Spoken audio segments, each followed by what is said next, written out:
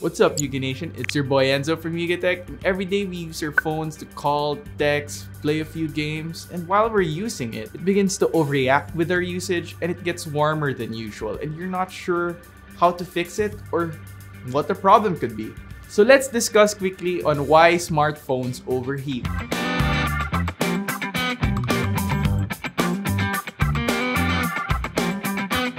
This is a very common problem that we smartphone users encounter. And whenever it happens, we ask ourselves, why does this happen? Well, to answer that hot topic, think of your phone as if it were a person. If it isn't doing anything or just chilling, it feels cool and very comfortable. But whenever that person gets really stressed out and gets overwhelmed with work, that person feels like he or she is in a pressure cooker. In some aspects, our phones are pretty much like us. To explain it a bit more technically, when a phone's temperature rises, the most probable causes are either the battery, processor, or screen. Each of these components can generate heat. Chemicals inside your phone's battery creates electricity. The processor transfers information at high speeds like a computer. But unlike computers, our phones don't have fans to cool itself. Some common causes could be overcharging or the use of lithium-ion batteries. Lithium-ion batteries are the best rechargeable batteries right now, but powerful tech often comes with drawbacks. When it comes to overheating, the issue is that lithium-ion batteries age over time. Some causes is when you expose your phone directly on sunlight, since it's commonly known to generate heat.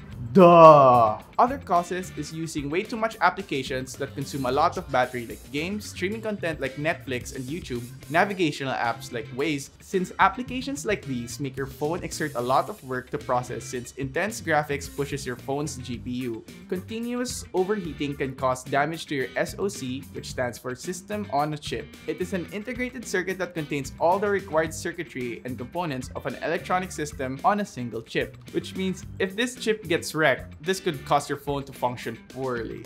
But don't worry, most of our phones have a built-in feature that automatically shuts down when it gets way too hot. But if it doesn't, better get that hot potato checked. And to be safe, we prepared some tips on how to prevent your phone from overheating.